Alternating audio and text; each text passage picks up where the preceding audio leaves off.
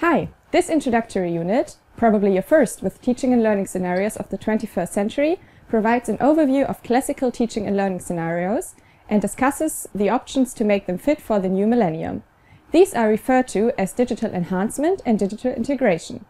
Make sure you understand the differences between these two methods of digitalization. In the virtual session, with which we recommend to start, we will first deal with the standard teaching format in the high-level education, the lecture.